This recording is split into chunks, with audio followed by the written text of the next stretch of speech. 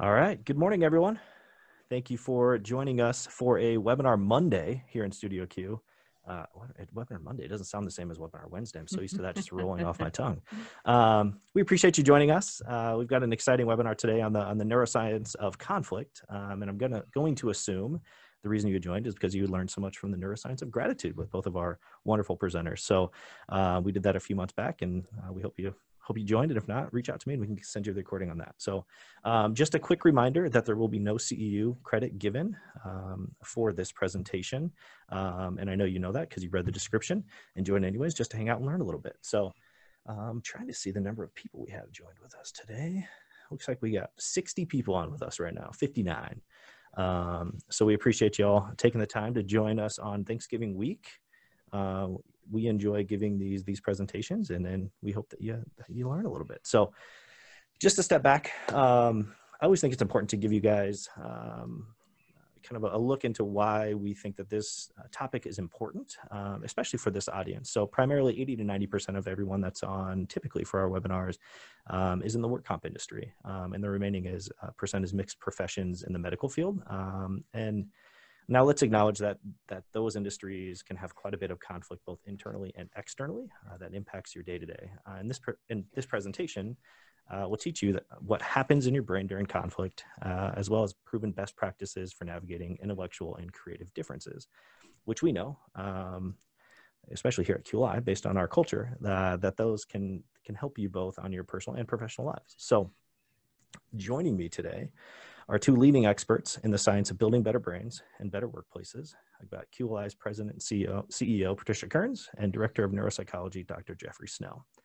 So Jeff, I'm going to start with you. I always start with you just because you don't like to be introduced for very long. So it's short, sweet, and then you move on. So go ahead, get a couple of cheap shots in, get your start. There you go. You've been at QLI now 22 years. Yeah, just over 22. Came here as an intern in 1998 and was fortunate enough to be offered a position. And this is a fantastic place to work. So I've never had to go out and look for another job in the meantime. There it is. I think we're wrapped up for the day. That was it right there. And Pat, this is your second time in Studio Q for a webinar. You're in here all the time giving presentations, but for this audience and for this purposes, this is your second time joining us, and I appreciate you hopping back in the studio with me this morning. Yeah, thanks for including me. Yeah, absolutely. 10 years as a practicing clinician, and then you're on 20 years now. So 10 years now as the CEO, right? Or That's coming correct. up on? Yeah, coming up on. Okay. Yep. Extremely influential in developing our clinical program, as well as what everyone's going to hear about today. A driving force in cultivating the culture that we have at QLI. So if you could just tell us a little bit about yourself. Yeah, absolutely. So yeah, I'm a physical therapist by background, and as Tim said, had a chance to be part of QLI's incredible clinical program for a decade, and was lucky enough when our brilliant founding CEO decided to step down, lucky enough to take on this role. So it's been quite a joy to be part of this group for nearly 20 years. January 1st will be 20 years for me. And I've learned a lot along the way, including about how to manage conflict really well. Not something I knew coming in, but definitely glad I've learned it along the way and excited to share today. Absolutely. And so if you don't mind, I'm going to share a quick story. Okay. So my introduction to QLI was at the Young Professionals Summit. It would have been 2015.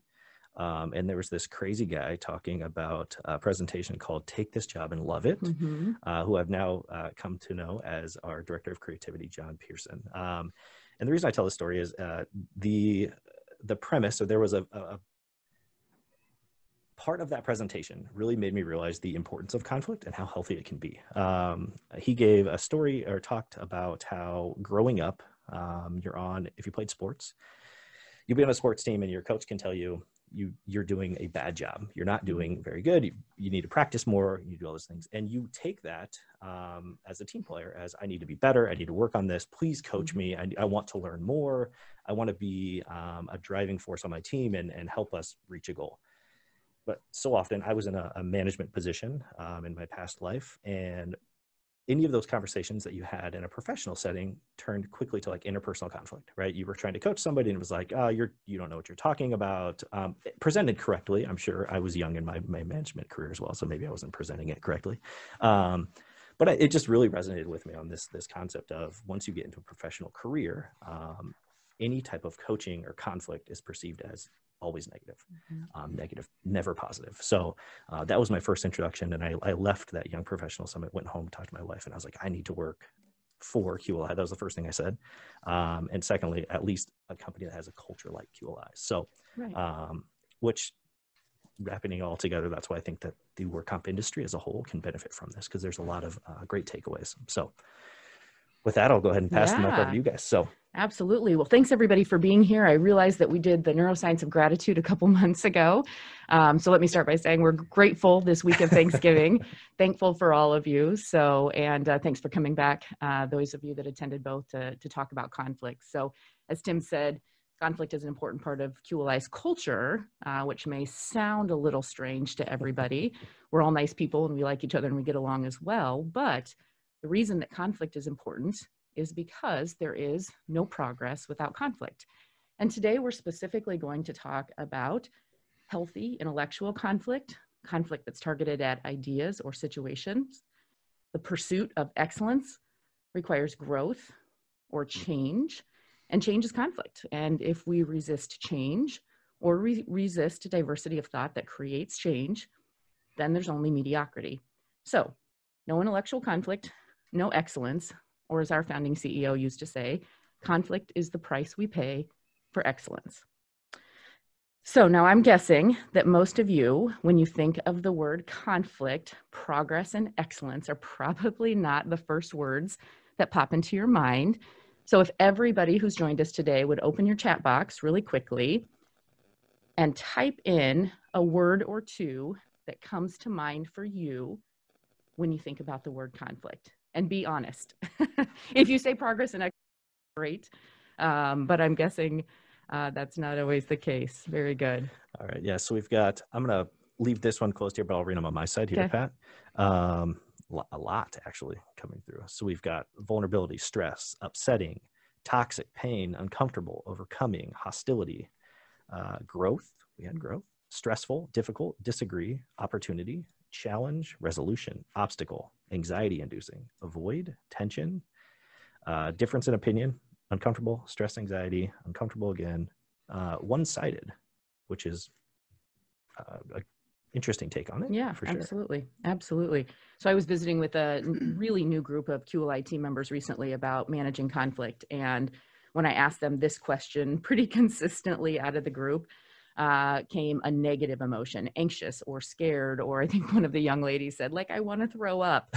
And when I started at QLI, if you asked me how I felt about conflict or what came to mind, those would have probably been my emotions as well. So as neuroplasticians, we know that we are not born disliking conflict. So as young children, we aren't born thinking, oh my gosh, conflict is bad. But we're typically exposed over our lifetime to an abundance of what's the opposite of healthy intellectual conflict. We're typically exposed to emotional conflict that's directed at people. And of course, that emotional conflict is unhealthy and unproductive. And what elicits those emotions, all of those negative emotions? Now, we're typically much less frequently exposed to healthy intellectual conflict targeted at ideas or situations. So Tim, your example of being on a sports team, right? We all have a common goal to win the game, and the conflict from that coach is not personal. It's really about skill sets or about play on the court.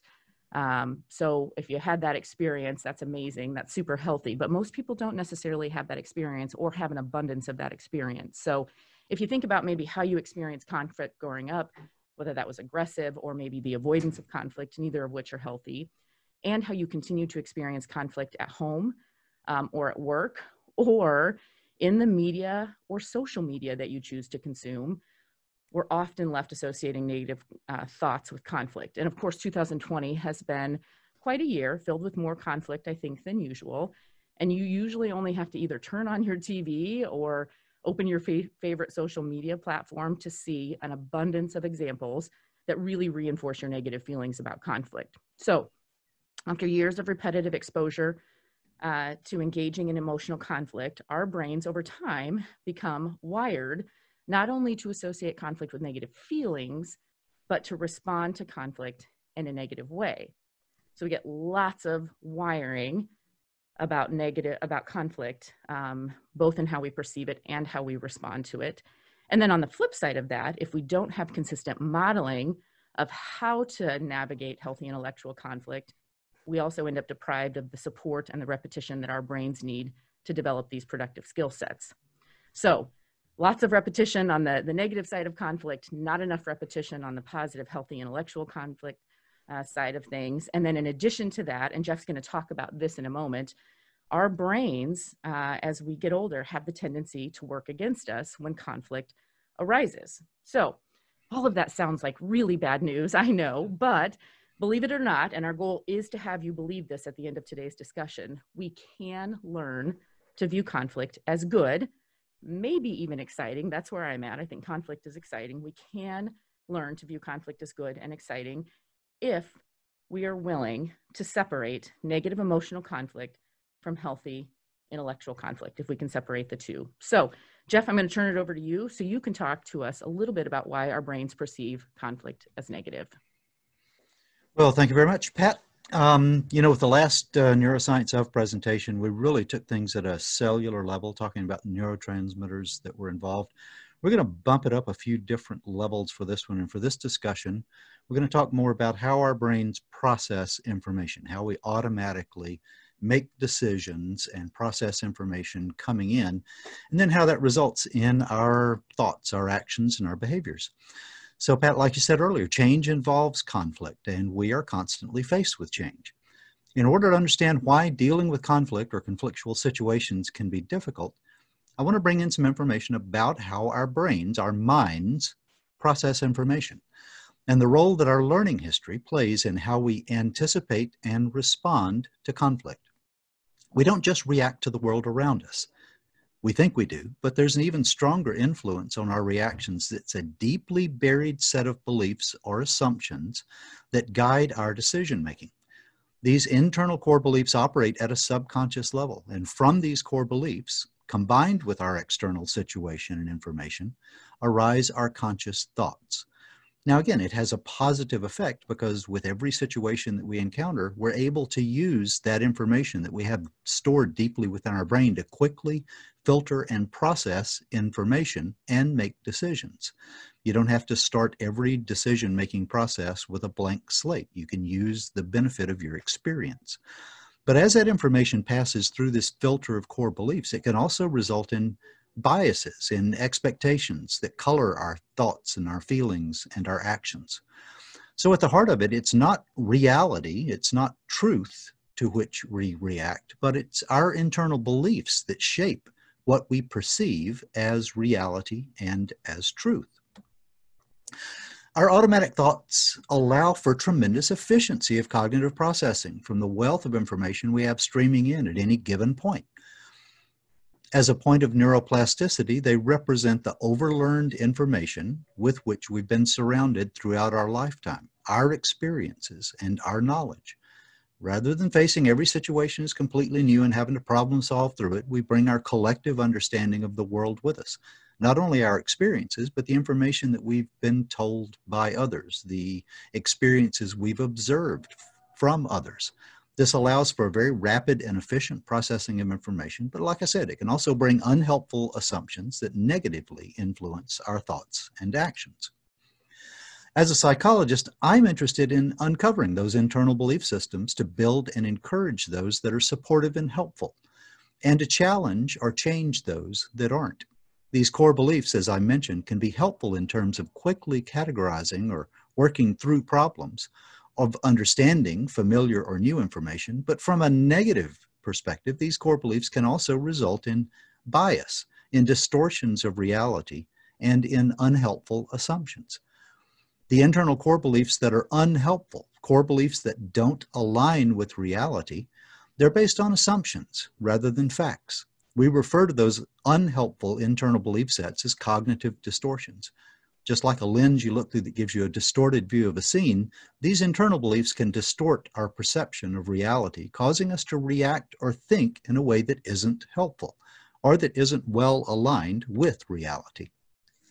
There are three major categories or classes of cognitive distortions that result from these core beliefs: a distorted view of the self, I'm a failure, I am worthless, I am unlovable, basing your self-worth on the opinions of others, or even one step beyond that, on what you perceive to be the opinions of others.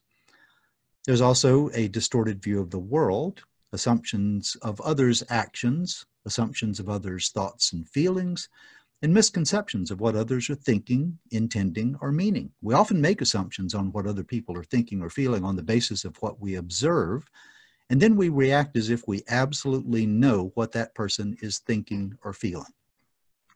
That can get you into trouble because if you're not aware of it, you're reacting to what you're thinking. You can't truly know what the other person is thinking.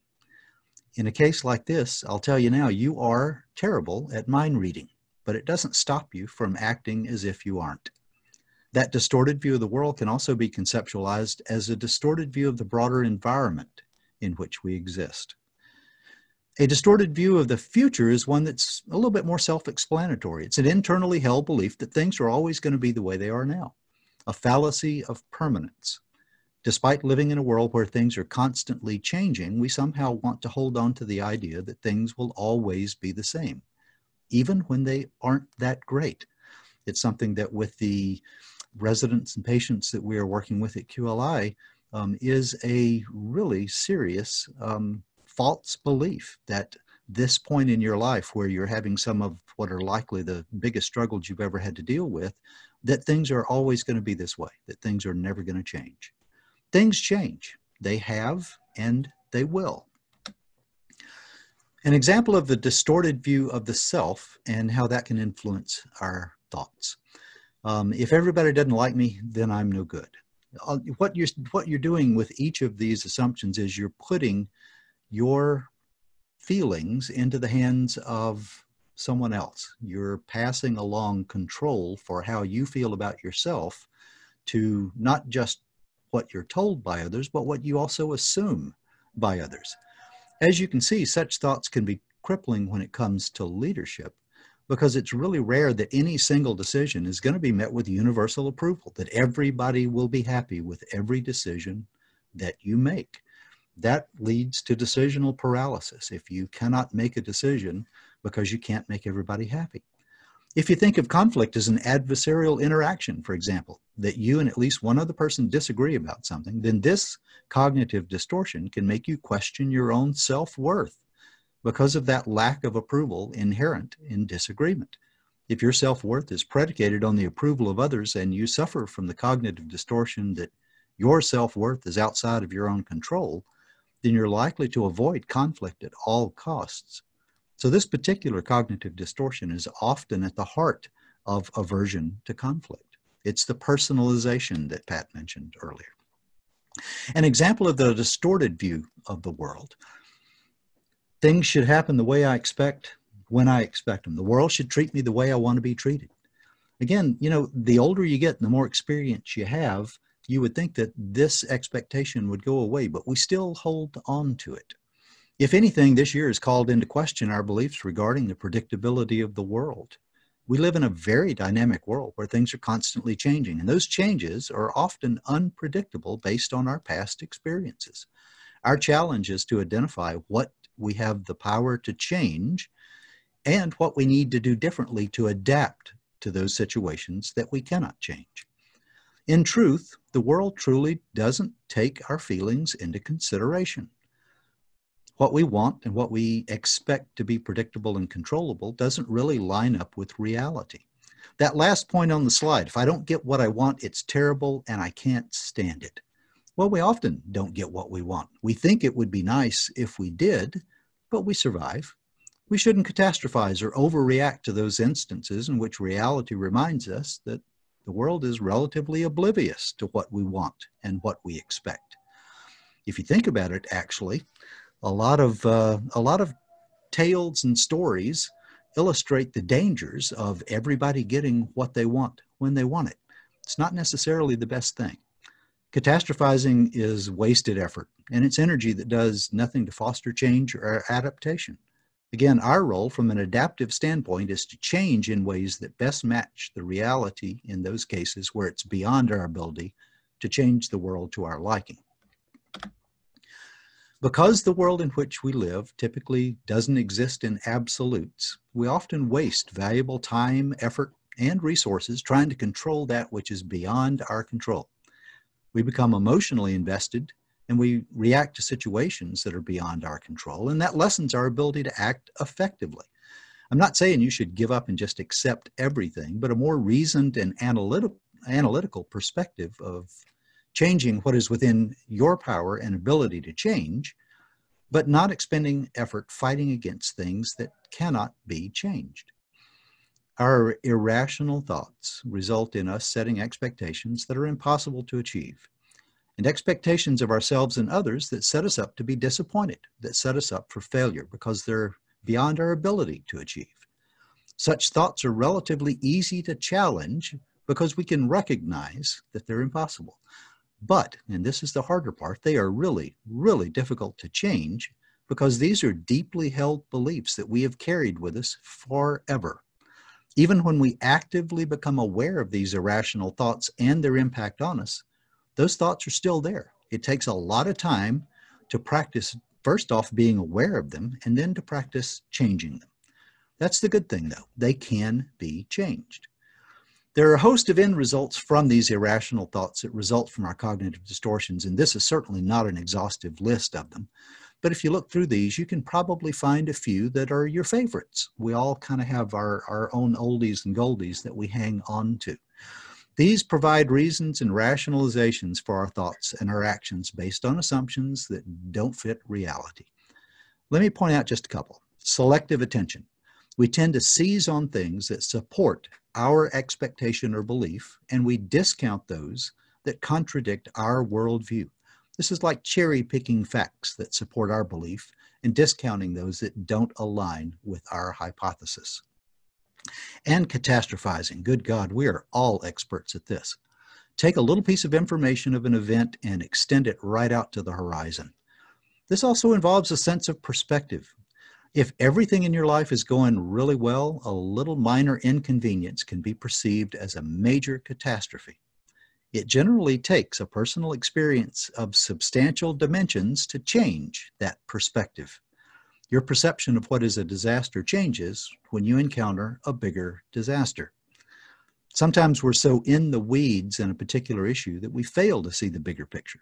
The context makes a difference in how we interpret a conflict.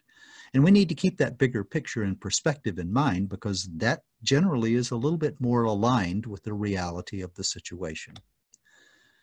So, if you've never been aware of the fact that you filter your experiences and external information coming in through all those filters in your internal core beliefs, the next question becomes, how can I change them? I mean, how did they get there to begin with? Through our experiences, through our expectations. We change them as well through our conscious awareness and through practice. Neuroplasticity involves practice and repetition, and this is no different because it's changing a process within our brain. First awareness, then practice, repetition, and conscious assessment of our thought processes and the degree to which we are reacting to our own internal thoughts are the way the world truly is. And we do this through science, through experimenting, through experiencing, through practicing. We want to challenge and change those irrational thought processes through practice. From a neurological perspective, we call this neuroplasticity. It's a learning process just like any other, changing our brains to more efficiently run routines through practice and repetition, and specifically to do so with internal beliefs that better align with reality. This is generally accomplished through our own direct experiences, but we're capable, if we're open to it, to learning through the examples and experiences of others. So, be aware of the role of your thoughts and emotions in responding to a situation, especially a situation that you're anticipating is going to be a negative experience, because conflict generally has that negative connotation. Almost all of the responses that you put into the chat box to Pat's questions earlier would be words that you would typically have a negative association with. So, Pat, give us a little information on what to do about this. Absolutely. So before we do that, I'm going to acknowledge that one of my irrational thought patterns is around perfectionism. that I feel like I have to be perfect at everything. And if I'm not perfect, then that's a sign of failure. So when I started at QLI 20 years ago, if somebody offered an idea that was different than mine or offered me coaching on something I could do differently or do better, I took that really hard because that perfectionism, irrational thought pattern was my filter. And so thankfully, though, after 20 years of being surrounded by people who have absolutely no problem telling me on a regular basis that I'm not perfect, or there might be an idea or 2 or 10 better than mine out there, I've had a lot of repetition of, again, that irrational thought pattern, to your point, Jeff, hasn't gone away.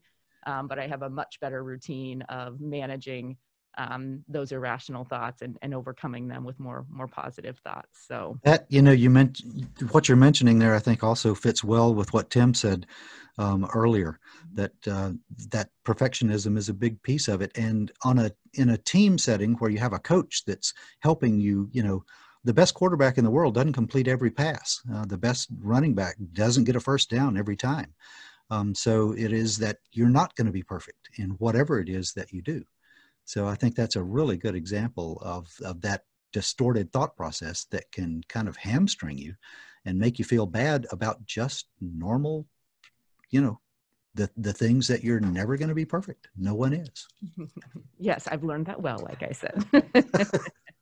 So at QLI, obviously we talk about conflict a lot and spend a lot of time trying to help our team members create a routine of believing that conflict can be good and overcoming whatever their irrational thought patterns are, so that all of us can anticipate a positive experience around conflict. And so again, our goal is the same for you here today, because we find that the better your skill sets are around conflict, the better the outcome and the better you feel about it, the easier it is to get into a routine of anticipating a positive experience. So I'm going to share today with you a really relatively simple mental checklist that I go through each time I'm presented with, or maybe that I need to initiate conflict. So whether it's coming to me or I need to initiate conflict, this is the checklist I go through. And it's a quick checklist that not only provides me a framework for how to work through the conflict, but I found it really helps me keep conflict at the intellectual level and helps me avoid letting my emotions make it personal. So if you attended the Neuroscience of Gratitude discussion, we went through in that presentation the 5 components of learning a routine. And I'm not going to spend a lot of time on those today. Certainly we can talk about them if anybody has questions, but with this mental checklist, you do need to apply the components of learning so that this checklist won't be so clunky at the beginning, and it really can be more automatic. Again, when visiting with some of our new team members, they look at this checklist, even though it's super simple, and think, oh my gosh, who does this checklist? But again, with some repetition, this can become a really automatic, just part of your routine as you're presented with conflict. So as you think about this checklist, make sure you, going through the components of learning really quickly, find your motivation, push yourself outside of your comfort zone to practice these 6 steps in contextual or real life situations.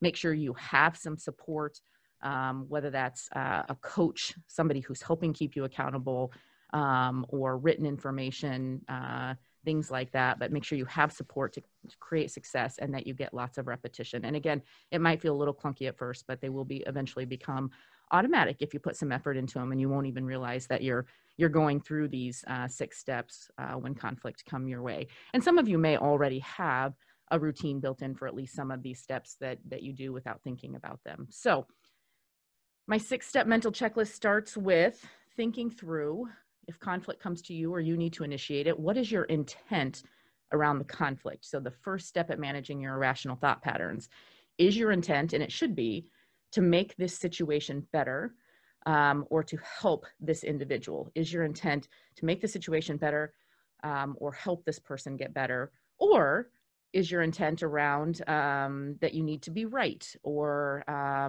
that you crave justice on something, that you want to get revenge on something? So are you frustrated? Think about your emotions with that. So again, is it truly to make the situation or person better, or is it some other intent? So once you really have clarity on your intent and have yourself in a good spot, who's the audience? You need to think a little bit about, who are you going to have conflict with? What's your relationship with them? Do you have a strong relationship, or do you barely know each other? Maybe what is their view of conflict? Have they had any positive experiences with conflict, or are they going to tend to be a little resistive to the conflict? and what's their level of confidence as well. So if you do tend to be a supervisor or manager for that individual, just the difference in titles may lower their confidence a bit. And it's good to know all of that as you're going in to the conflict so that you can adjust your style. The third step, these two, and third and fourth steps get a little more complicated, but the third step is assessing. And again, over time, you can learn to do this very quickly, but what is the focus of the conflict? Are you talking about facts? And we'll go over resolution techniques next. Is this methods, how we're going to get something done? Is it goals conflict, actually a step back from methods on, do we have an agreed upon vision or direction that we're going? Or is it values-based conflict? And sometimes there can be multiple areas of these happening within a conflict, or sometimes we can think something's a fact just because I, as a leader in the company, think it's a fact. That may not necessarily be true. So you really have to think about what's the focus of the conflict, or there are multiple focuses of the conflict.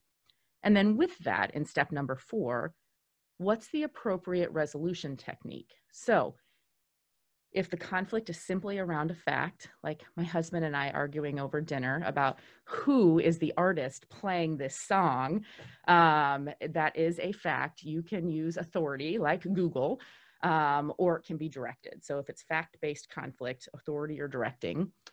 If it's methods conflict, you can use compromise or collaboration. And I'm going to jump to goals, and we'll talk a little bit about the difference between compromise or collaboration. If it's goals-based conflict, you really want to use collaboration. And I'll pause here and say that collaboration is the hardest resolution technique. Most people think they're collaborating when they're working together, but what they're probably doing is compromising. So you have to evaluate in that process, are we pushing each other and having intellectual conflict through collaboration to get to the best idea? So building on each other's ideas, which may look like that's not a very good idea, but here's another idea. That's not a very good idea. Here's another idea, but pushing each other really to get to the very best possible idea. Or are each of you giving up something to get to a lesser idea, which would be compromising? So usually you're setting goals before you're talking about now methods, right? How are we going to get there? What are we going to agree that we want to get done versus how are we going to make that happen? And so if you can step back and really push each other and have conflict with nobody taking offense to their idea not being the very best idea, you can collaborate effectively to get to the best possible goal.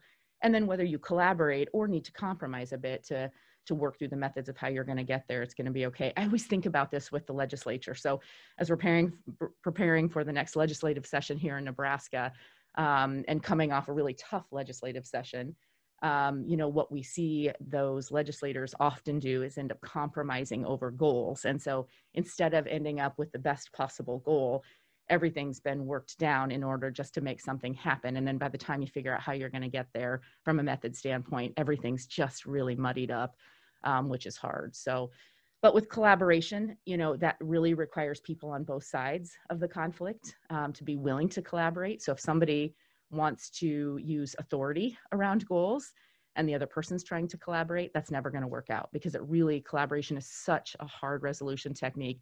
Both people have to have that mindset around positive, healthy intellectual conflict and be willing to participate in that. So the fourth or the next resolution techniques are around values.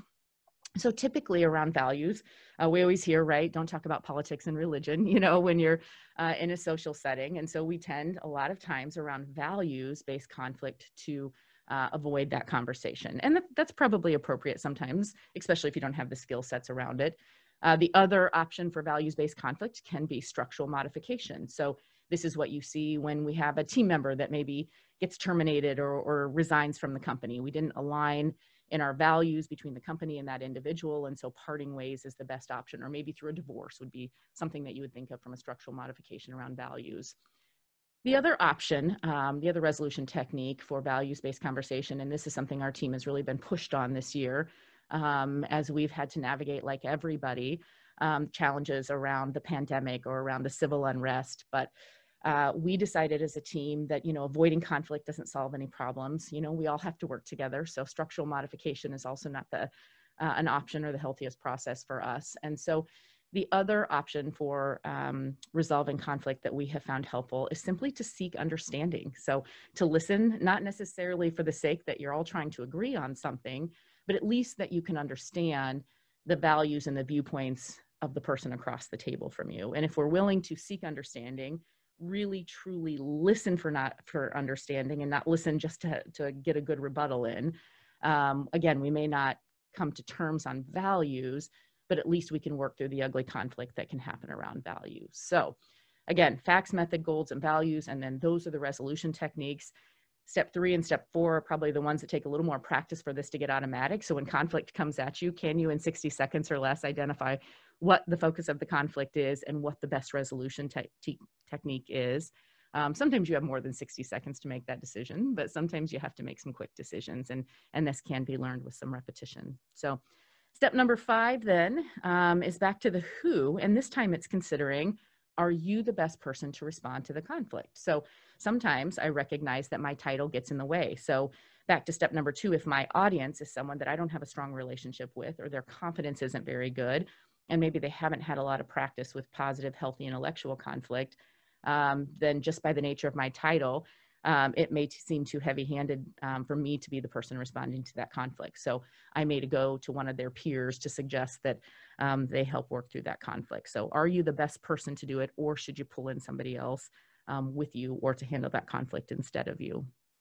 And then step number 6 is always follow up. So even when you have 2 people who are really seasoned and have good routines around positive, healthy intellectual conflict, again, these irrational thought patterns that Jeff talked about still sometimes can creep back in. So I have found that no matter how well you think that conflict went, it's always in your best interest to follow up with that person and check in, make sure that the relationship is still strong, make sure everything that you said landed the right way, and everybody feels good about the situation, just so you can prevent any processing after the fact to allow emotions to creep in and for that to turn into personal conflict. So the 6 steps: what's your intent? Who's the audience? What's the focus of the conflict?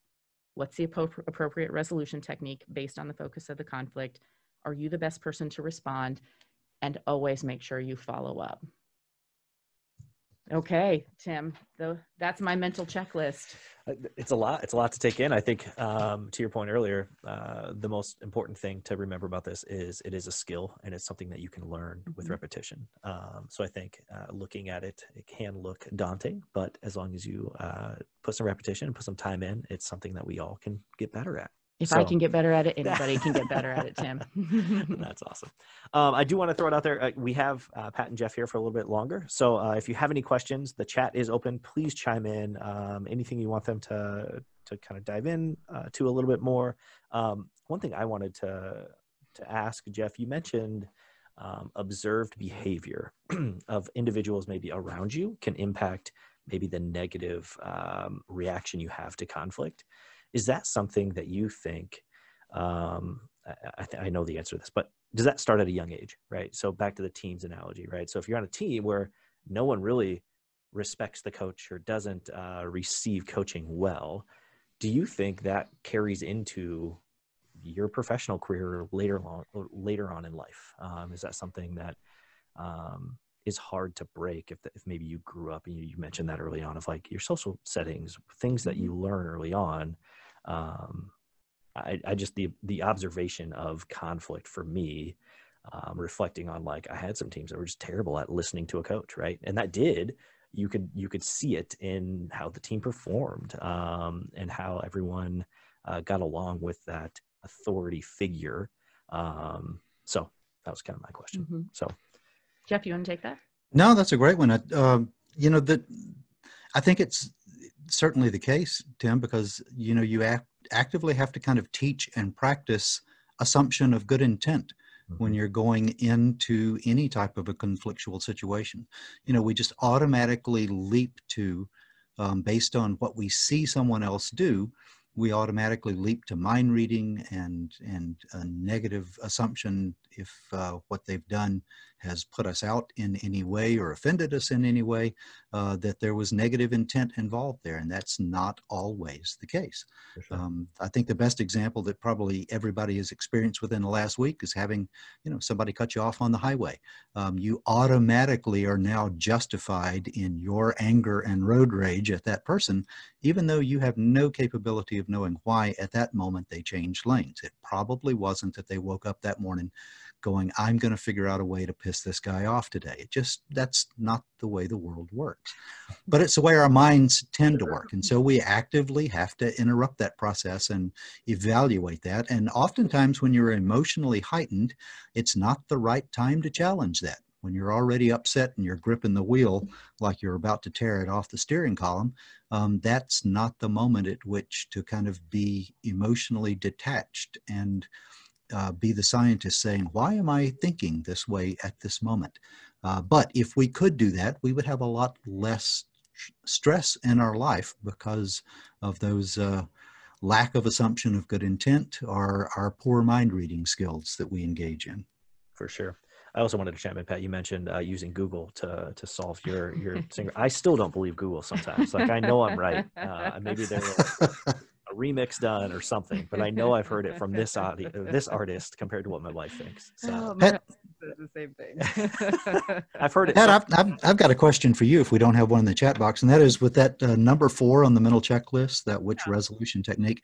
You know, I'm guessing that like everything else in life and in the world, a conflictual situation isn't necessarily a clean one issue. You probably have several layers of things that you're looking at. How do you decide at any kind of given moment within that process, which of those techniques should rise to the top?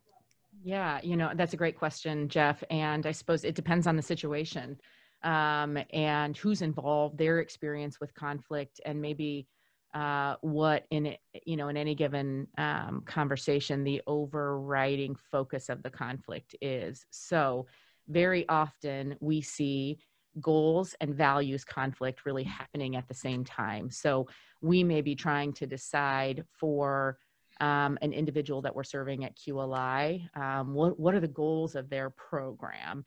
And maybe that individual comes from a different life situation than some of our team members are involved, right? And so it's so easy for us as human beings to start projecting our values on that situation and starting and figuring out how do we understand the individual we're serving and their values compared to our values, so that we can really separate that first and then get back to goal setting. Or again, just even with, I try not to pick on my husband too much, sorry, but it's, let's say Jeremy and I are having conflict over something, right? And we're trying to decide what a goal is for Carson's learning and education, right? But we both come from very different backgrounds. And so even though we're having goals related conflict, that our values start creeping into that process. And really muddying that up. And so we realize at some point we have to step back and say, okay, we need to really understand each other's values so that we can truly get back to goals related conflict. And that is really, really hard to do, when you get further apart from having a relationship. So if you have 2 team members going through that same process, trying to set a goal around something, and values conflict is creeping in, and they don't have a super strong relationship, haven't worked together for a long time, that gets really complicated. But, I think at the end of the day, and this is what we try to teach our team members, that everything can be healthy intellectual conflict if you really put the effort into it. And so if something is turning into emotional conflict and personal conflict, everybody has to be accountable for hitting the pause button and stepping back and say, okay, why is this happening, right? Is it irrational thought patterns getting in the way? Are we maybe not on the right track as far as identifying what the focus of the conflict is? Is there more values conflict in here than we realize, and we need to step back and really address this from a different perspective? So everybody just really has to be accountable to that process to making it positive and healthy. So it's kind of a long answer to your question, Jeff, but you might have something else to add. No, I appreciate it. No, that's what I was wanting to know. We do have a question that I'd love to respond to my part of it and hear yours as well. And that's from Janet, who said, are there good resources or books recommended regarding this topic? From the standpoint of our irrational thoughts, I would say if you want to get on the web and look up something called Rational Emotive Behavior Therapy, or REBT, that is the the therapeutic approach designed at looking at and challenging these irrational beliefs. And you can find a lot of information on that on the web. The other would be cognitive behavioral therapy, or CBT, of which REBT is a subset. So that would be, from a psychological standpoint, some resources that I would recommend. And there are lots of books out there published. Pat, how about from conflict? What are some of the ones that really resonate with you? You know, there are, there are a number of books. Fierce Conversations is one that comes to mind. There are a number of books around conflict. I'm blanking on a couple of others. And I guess just from the standpoint that a lot of this is something that we've really just put the effort into developing at QLI, starting with Dr. Hogeveen, Kim Hogeveen, our founding CEO, with this process, and then again, continuing to develop it over time. So with an understanding of CBT and those irrational thought patterns, with the belief that, again, conflict can be intellectual, targeted towards ideas or situations, rather than emotional and targeted towards people working through this process over the course of, I've been here 20 years, but QLI celebrated its 30th anniversary earlier this year, just working through this process of figuring out how can we have conflict at a really fast pace and keep it intellectual. It's been a work in progress over that time. And then we did have another question, which a fairly specific one, but I think would be beneficial for the individual asking, as well as a lot of other listeners to listen to. So, Abby, I'm in a leadership position, and I have 2 employees that just can't seem to get along. They definitely struggle with expressing a seek to understand point of view. How do you recommend I come at this from a leadership perspective when it starts to interfere with our culture? Yes. A lot going on there. Yeah, there is, and we've experienced that over time. We have a non-negotiable expectation that people do have to get to know each other and like and respect each other. I think, even earlier in QLI's history, and I see this at other organizations, my sister and I are having this conversation, I don't think it's the expectation at most work settings that you actually have to like each other. And so we give the example around here that, if you have a scale of 0 to 10 and you think about the person in your life that you like the most, that you love, they're your favorite person in the world, you can share all your deepest, darkest secrets with, trust them with anything, they trust you with anything, that person is a 10 on your 0 to 10 scale. The rest of your team members at work, the people you work with on a regular basis, should be at least a 7 on that scale, compared to what your 10 is. And so that's a non-negotiable expectation that if we're going to work together and be able to have healthy intellectual conflict, that has to, or it goes better at least, if there's a strong foundation of liking and respecting each other. And so oftentimes we'll work through a process of setting aside the work topics, set aside the professional related topics, and we're just going to spend time personally getting to know each other. Do you know families, what you enjoy doing? Do you know what your fears are, what your dreams are? I know that may sound a little hokey and soft, but making sure that there's time for that personal relationship building, and then making sure the expectation is strong that if we're going to work together, we have to like each other. And it's possible if both sides are open to that. It really is. Perfect. I think that was a fantastic answer for the It is. Pat, I think it also kind of addresses the mind reading piece of it, because as you get to know a person better, you get to know how they think, what they feel, what they value. And so you're not imposing your perception of what they're thinking. You're actually getting to hear what they think. I heard this analogy one time, and it's a little somewhere, I don't remember where I heard it, but it's like it was the analogy of concrete, and concrete starts soft, squishy. So you start those conversations with that, and it hardens into a very substantial foundation.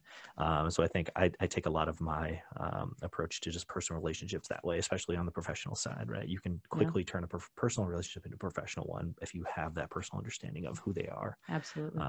So I've always looked at it like that. So, yeah. Well, if we don't have any other questions, I think we will wrap up. Thanks. That's what I've started. Setting aside time to force them to get to know each other. It's a slow process, but definitely worth the effort. Yeah, so great. As always, if you guys have any other questions, feel free to reach out to us. You can either reach out to us at QLIwebinars@QLIOmaha.com.